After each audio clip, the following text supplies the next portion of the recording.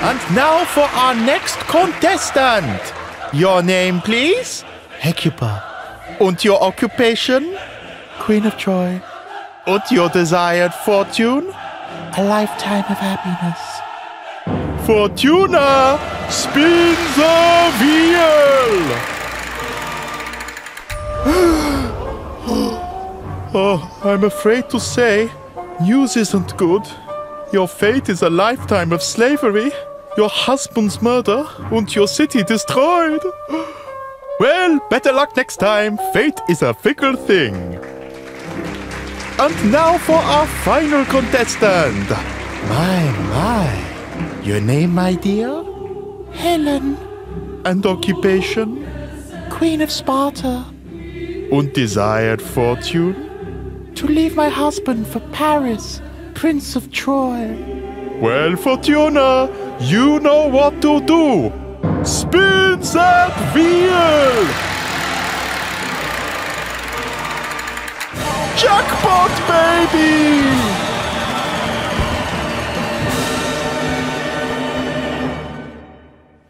German composer Karl Orff was always fascinated by the whims of fortune. As a young boy, he loved building miniature puppet theatres and playing the part of fate. Nothing was more exciting than inventing his characters' stories, writing their music, and pulling their strings. And in 1934, Orff chanced upon an anthology of medieval poems that further excited this lifelong passion. The poems painted a picture of the way past civilizations thought about the vagaries of fate. The tome was called Carmina Burana, Latin for Songs from Bavaria, for they were originally discovered in the library of an ancient Bavarian monastery. The poems were written in the 11th and 12th centuries by Goliards. Goliard comes from the Old French for big mouths, and boy did they have big mouths. They were a roving bunch of lapsed monks, bohemian theologians, street poets, and university dropouts, and they wrote satirical poems to poke fun at the Catholic Church, to spread their own gospel of gambling, binge drinking, womanizing, and pleasure seeking, not very godly at all. But they did celebrate the virtues of two pagan goddesses, Venus, the Roman goddess of love, beauty, and sex, and Fortuna, Lady Luck, in whose hands our fate is determined. Orff selected 24 poems from the anthology, the ones he thought best reflected the earthly concerns of the Goliards. He illustrated these scenes of medieval life with the theatrical cantata, essentially a multi-movement narrative work for voices and orchestra. Carmina Burana was the final product and was staged with elaborate scenery, immersive lighting, fabulous costumes, and gymnastic dance. Quite a step up from his bedroom puppet theatres, but perfect for expressing the directness and sensuality of the Goliard poems. Carmina Burana starts with a dramatic hymn to Fortuna. Empress of the world, she spins her wheel of fortune. If you're at the bottom of the wheel, fate is against you. But even when you're in the midst of good fortune, seated at the top, everything can be lost with another spin of the wheel. Worst of all, Fortuna is so sadistic that she spins at random. The choir sings a short killer motif in unison, much like a Gregorian chant. They say how Fortuna is as uncontrollable as the waxing and waning of the moon. Timpani, drum and ostinato, a repeating rhythm under the choir, and repetition is everything here, for the wheel spin is relentless.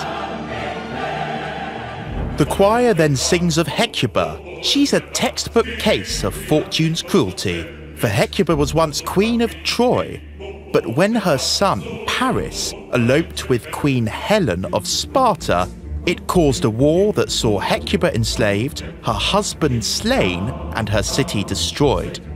The message is this: rather than wait for fortune to strike, we've got to grab opportunities when we see them.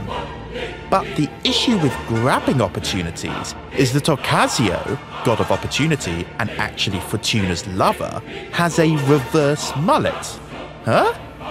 Yeah, apparently, Occasio's only got a single lock of hair on his forehead, but he's totally bald on the back of his head, so you've basically got to grab onto his hair when he's coming towards you.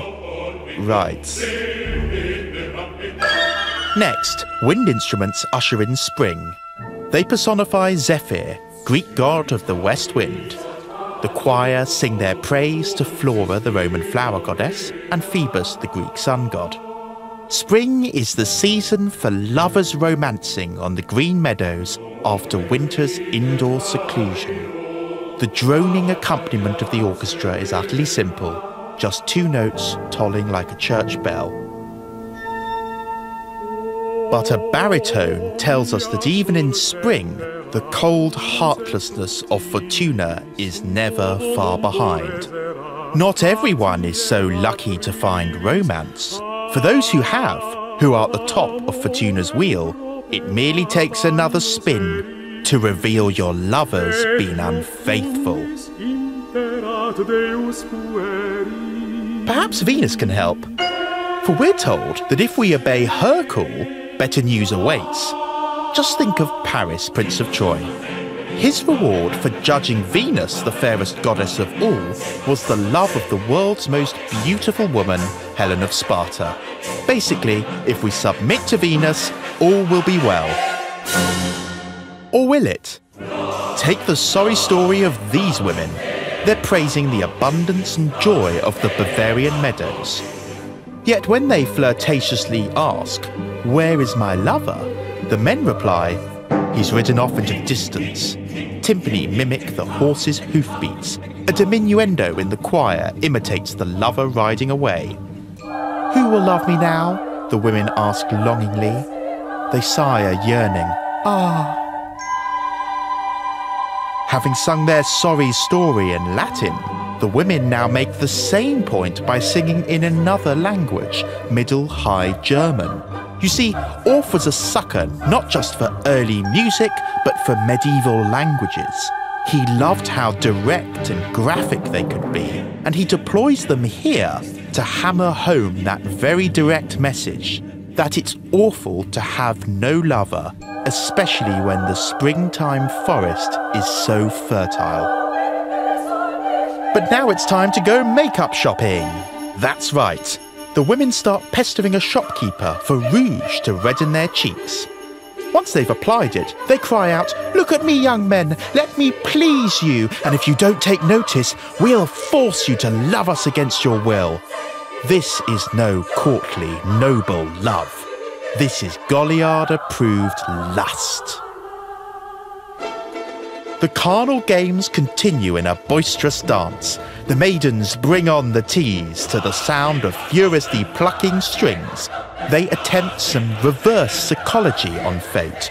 They say, "Us girls who dance round here wish to spend all this summer long without men." Maybe if they say it, Fortuna might just drop a hot guy on the single ladies. A brass fanfare announces the men's macho fantasy. "If all the world were mine," they say, "I'd give it up just to sleep with the Queen of England." A reference to Eleanor of Aquitaine, the 12th century's most beautiful woman and probably its most scandalous. She divorced prim and proper Louis VII of France to run off with a much younger man who'd become Henry II of England. But fantasy's just fantasy. Now it's time for some hard-up reality. The scene switches to the tavern, where a low-life vagrant sings the credo of the Goliards. He says he's forsaken morality. He's dedicating his life to drinking, gambling, women, and gluttony. Oh, and talking of gluttony, an expensive feast is now served for the tavern's patrons, a swan. A bassoon mimics its croak before the axe comes down. As the swan turns round and round on the spit, a tenor voice sings from the poor bird's point of view. The part is sung falsetto, meaning beyond the singer's normal vocal range. It conveys an image of the roasting swan, screaming out as it recalls its former grace and beauty. Cruel fate put it on a plate. Chattering teeth gnash away at its flesh. Pretty grotesque stuff, straight from the pen of a medieval animal rights activist, enough to turn you vegan forever. Now, we've all got that friend who drinks too much at a party and seriously embarrasses themselves. Well, some drunk guy's now doing this at the feast. He's making a totally cringe speech about how he's the abbot of cocaine, an imaginary land of boundless pleasure. He delivers a mock sermon about the virtues of gambling. He says he's the follower of the patron saint of dice. And instead of freeing his drunk congregation of their sins, this minister's gonna free them of their clothes after they gamble them away. But gambler's luck is temporary, and when the wheel of fortune turns, he can only cry out in frustration, Waffner, a medieval swear word. The frenzied boozers then sing a tongue-twisting toast to wine merchants, prisoners, the living, all Christians, the faithful dead, lusty nuns, forest highwaymen, errant brothers, scattered monks, sailors, quarrelling men, those doing penance, and travellers. Oh, and the Pope. Oh, and the King. Oh, and also mistresses and masters, priests and deacons, brothers and sisters, servants and maids, men and women. Basically, the most inclusive drinking song ever. And for those who don't drink, be cast into eternal damnation. It's now time to leave the tavern for the perfumed court of love, where that baritone from earlier is still bemoaning his lovelorn state. He's like an angry teenager, complaining that the world is stacked up against him, paranoid that chatty girls are laughing at him. Certainly his friends are poking fun at him. He sings falsetto like a foppish troubadour. He pines for a maiden whose kiss might warm his heart. He sings in Old French, the ultimate love language. A soprano responds with a teasing image of a woman bedecked in a radiant red dress. The sparse accompaniment of a heartbeat underpins her erotic words. But when the baritone responds, he totally slips up. He stupidly reveals that all he's ever wanted to do is unlock the chains of her virginity. The women catch on to the ruse. They cry out, "You better keep singing, you can't have us, it's not working." Next, a sextet of leering men sings a cappella. They've been worked up into a frenzy. They talk about all the naughty things that happen when boys and girls linger too long in a cellar together. All restraint is now banished. The women confront the men, breathlessly declaring their passion. If you thought this was innocent love between a troubadour and a virginal maiden, think again. This is highly sexed men and women. They bleat nonsense words at each other, in crazed ecstasy. Orff uses the rhythmic drive of the music to provide a sense of wild abandonment.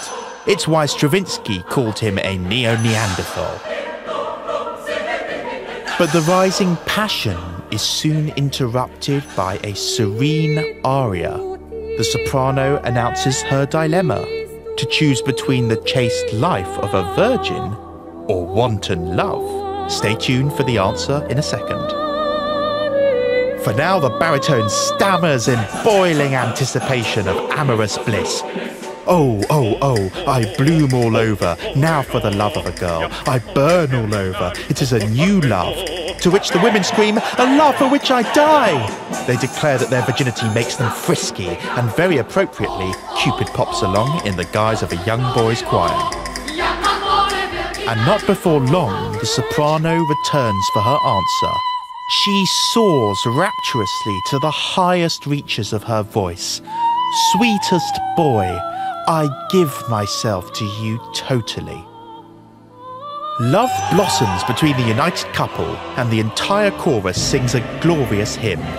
They praise Blanche Fleur, a popular heroine from medieval romances.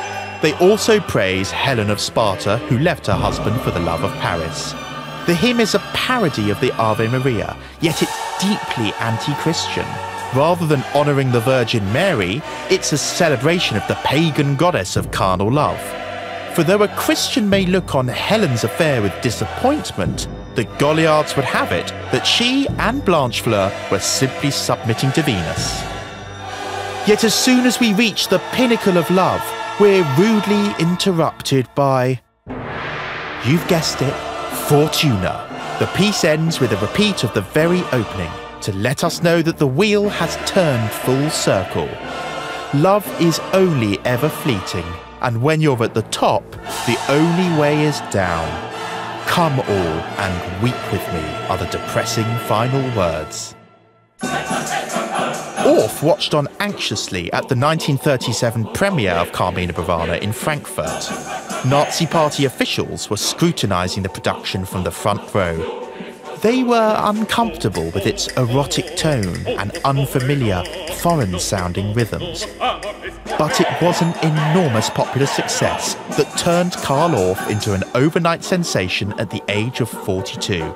He immediately ordered his publishers to destroy everything he'd previously written.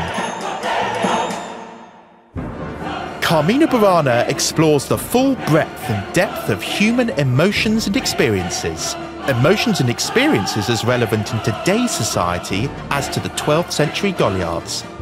The fickleness of fortune, the ephemeral nature of life's joys, the triumph of spring, the pleasures and perils of drinking, gambling, gluttony and lust. As the wheel spins, joy turns to bitterness, love to loss, hope to grief. And to think that these days most will recognise Carmina Burana in aftershave adverts, football adverts, burger bar adverts and the X Factor. How unpredictable and random fortune can be. Well, that's it, folks. Follow our channel, support us on Patreon, listen to the piece in full, and most importantly, enjoy classical music.